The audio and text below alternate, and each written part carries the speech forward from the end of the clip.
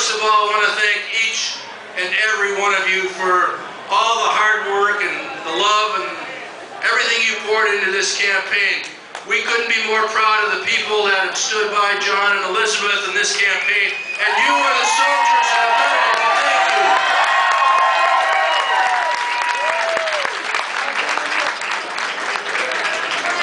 you. John is on his way here, and he'll be here in a little bit, but we have a number of people who want to say a few words. But before they do, I'd like to say a few words as well. You know, this democracy of ours has elections, and we're going through a string of them right now.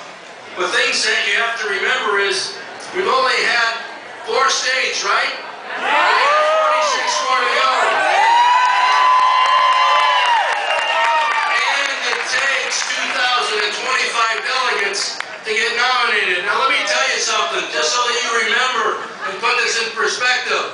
When Bill Clinton became our nominee back in 1992, he didn't win his first election in the primary caucus season until the 8th state in Georgia. He didn't wrap it up until in April. So the more that John Edwards gets on the stage to debate Barack Obama and Hillary Clinton and the country get to see the three of them together, the better we're going to be, the higher up.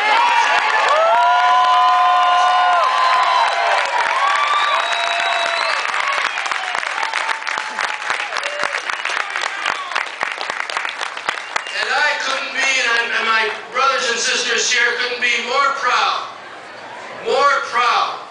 of a candidate who has led on issues. He's led on every issue in this race.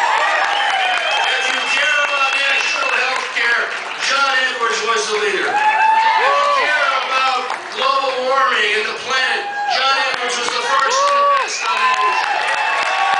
If you care about poverty, John Edwards was the one who pioneered that issue back into the consciousness of the American people. And if you care about trade and the good tax policy and getting us out of Iraq, John Edwards has been the best voice in this country.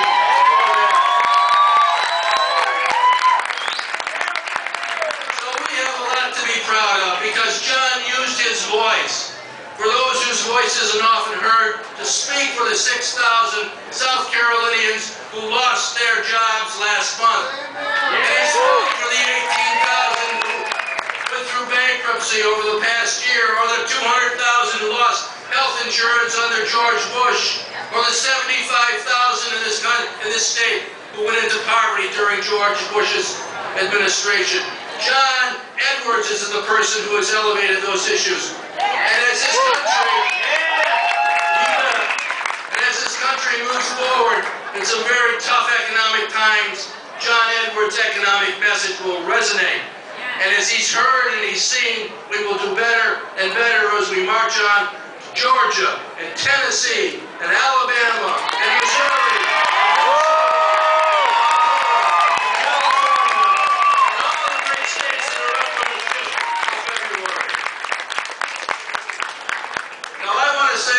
Some thank yous. And please bear with me because these people poured their heart and soul into this election. I want to thank the staff here in South Carolina. And that starts with John Moylan, who has really been fabulous. Let's hear it for John. He's a director and he led us to victory 4 years ago. He did a whale of a job, and all of his colleagues at his firm, they're fabulous, fabulous people. Let me also thank Corinne Jean-Pierre, who did a great job for us as well. And Teresa Morales, who did a fabulous job. Teresa, thank you. And Monica Bell and Daniel Bowen, Hollis Chapel.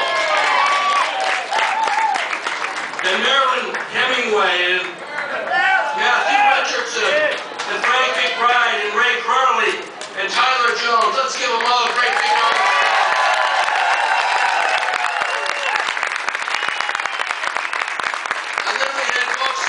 That came from other states in our staff that came over to South Carolina to help. Jen O'Malley and Zach Weinberg and Pat Maloney and Angie Seeker and Jackie Lee and Dan Listikoff and Peter Kavanaugh and Carla Tiemann, and there's a whole bunch of others here, and they'll forgive me. Brian Mixer, if I leave their names out, but they know who they are, and we love them, and we thank them for their efforts. Before we get to all the youth from South Carolina, who we love so much, I want to thank all those who have come from different states. We got people here from California, from New York, from Virginia, from Michigan. We got people all over the country that came in, and we thank you for your work. And finally, I want to thank my brothers and sisters and the steel workers and the carpenters and the mine workers, the communication workers and the service employees workers and all our brothers and sisters in the trade, the service employees union who helped in this effort. And finally, I want to thank all of our folks here from South Carolina who really pitched in and did everything they could on the phones and knocking on doors. We thank you. You're the best. We love being here. It's a great state and great people that you're going to hear from in a second.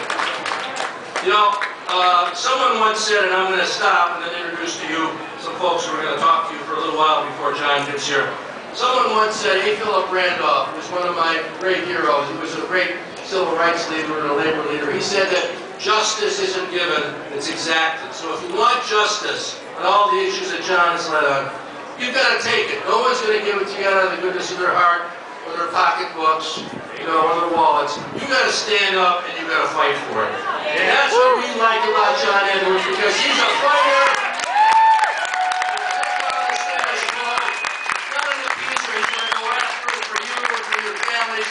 For your children's future. And I think that's why so many of us are in this race for John Edwards. Let me introduce to you some people who are really have gone out of their way and done tremendous work to help John in this battle. The first person I want to ask to come up and make some remarks to us tonight is City Councilman Linda Dogan, who has been absolutely fabulous. She's really worked extraordinarily hard. She's here. Let's greet her. Linda, please come up.